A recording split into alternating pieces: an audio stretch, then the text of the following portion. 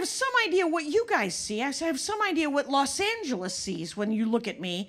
And that's because I go on a rare and wonderful audition. Not a lot, but occasionally I go on an audition. And to pick 3 things, not at random, Los Angeles thinks this is an airport cop, huh? A PTA mom, or a German massage therapist. And here's what I think I look like. I know I don't look like this person, but inside, this is what I've always felt like, which is La Femme Nikita. That's what I've always felt like on the inside. Sexy, dangerous. That's right. Or an 11-year-old boy who's gonna grow up to be La Femme Nikita.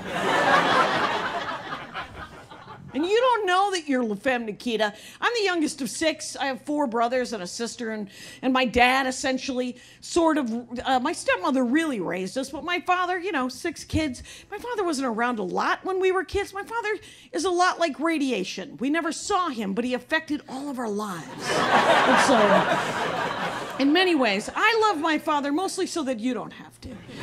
And, but I'll tell you this, I never knew I was a girl. I have 4 brothers. We were treated as people since very small childhood. And so the first time my father even acknowledged that I was a girl, I was 15. I was in the living room doing homework, right? And my father comes in and he goes, all right, we're going to have the talk. The bee goes from flower to flower, and the flower does not go from bee to bee. Guess which one you are. And that was the extent of the lecture series that I received on how to be a woman. It's very beautiful. My father is a very smart man in many ways. He's probably 85% of the time, my father is the smartest guy in the room. 15% of the time, he's handed you a monkey's paw. And you're cursed, and it's going to be bad. But I will say this, he's also a guy, glass half full kind of guy. He's 86 years old, and he...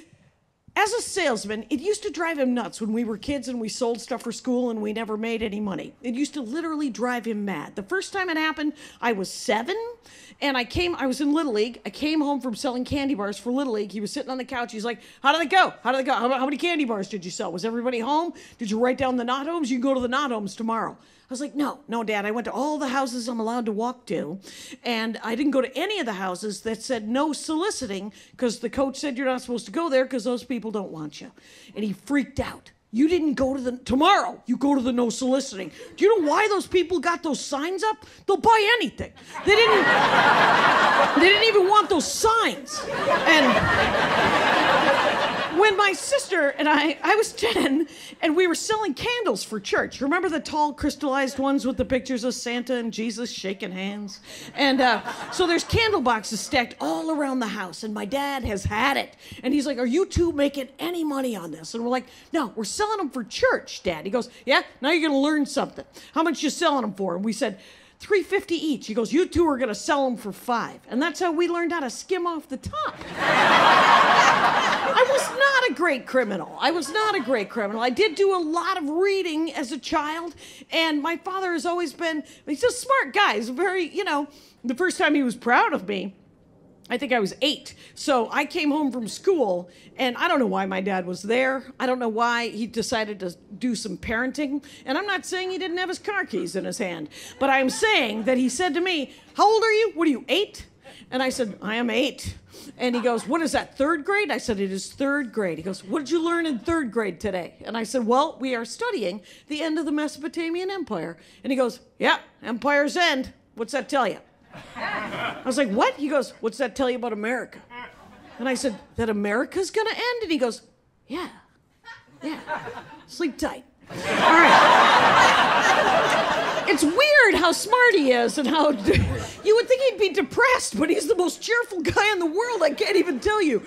Not long ago, I was reading a book in front of him, and he goes, what are you reading? What are you reading there? And I said, it's a science fiction novel about a dystopian future. And he goes, yeah, if you looked around, we live in a dystopian present. You know what the future's going to be like? Just like it is now. You're going to be driving a 5-year-old car. You're going to be looking for work. Don't worry about it.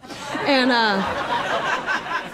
I've probably had 4 one-on-one conversations with my dad my entire life. I'm pretty lucky. I'm a pretty cheerful person. I'm not a particularly depressed person. This is very much a golden retriever of humanity. But that doesn't mean I don't get depressed. I am alive. I am human. I, too, sometimes want to kill myself. Now, whenever you say that, you got to tell people not to do it. Don't do it. Here's what I tell myself whenever I get super depressed and want to kill myself. Here's my pep talk. Don't do it, Jackie. Tomorrow's not going to be better, maybe, but it'll be different. Don't do it. FOMO. That's what stops me. Fear of missing out. Now, but I will say this. In my early 30s, I was super depressed, and I said to my dad that I was super depressed, and he goes, yeah, sometimes in your 20s and 30s, you want to kill yourself. And I was like, how is this helpful? And he goes, well, hear me out. Here's the good news. In your 20s and 30s, sometimes you want to kill yourself. In your 40s and 50s, you don't want to kill yourself anymore. Sometimes you just want to die. Now, here's the good news. If you can make it to 60, you're home free. You're 60, you're like, oh my God, I just need like 15 more years. If you're 70, you're like, I need like 7 or 8 more years. My dad is 86 years old. More than once in the last 5 years, he has said to me, I would never buy a green banana, but when I do, and I get to eat that banana ripe, it's a good day. Now, I will say this. My dad lives in what he calls an old people apartment building, and he calls it God's waiting room. He's like, any day of the week you can get a free DVD player in this building. He said, I went to somebody's 100-year-old birthday party the other day, and I realized this, you know who wants to be 100?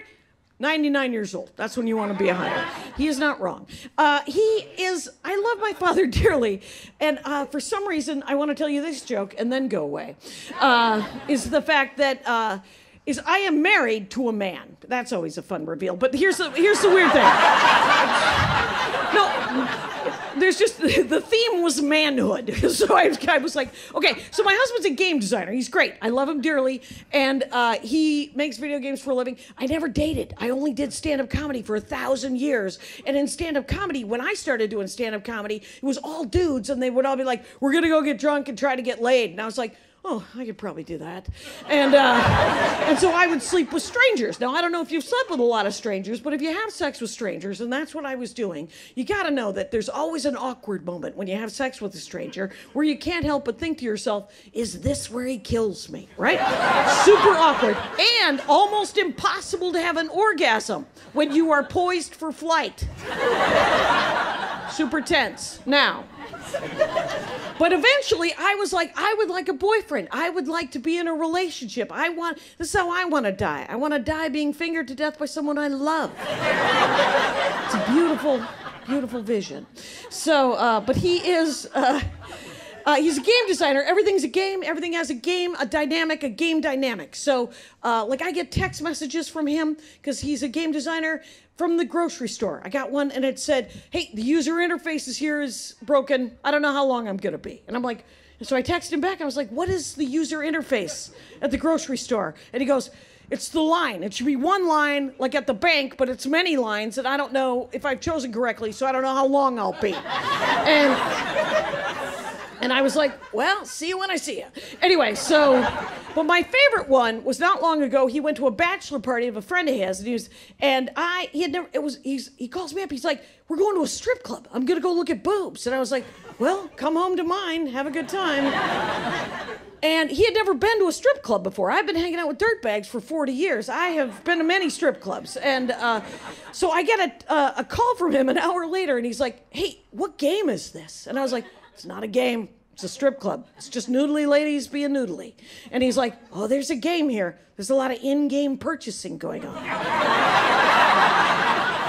And I was like, yeah, well, you're an adult man. Delete the app. Get the fuck out.